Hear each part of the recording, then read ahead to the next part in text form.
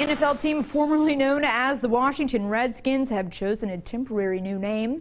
Ahead of the start of training camp next week, the team has announced that for now it will be called the Washington Football Team. The placeholder name will give the organization time to go through an in-depth rebranding process, taking into account input from players, alumni, fans, and sponsors, and hopefully choose a permanent new moniker before the start of the season, which for Washington's team is September 13th against the Eagles.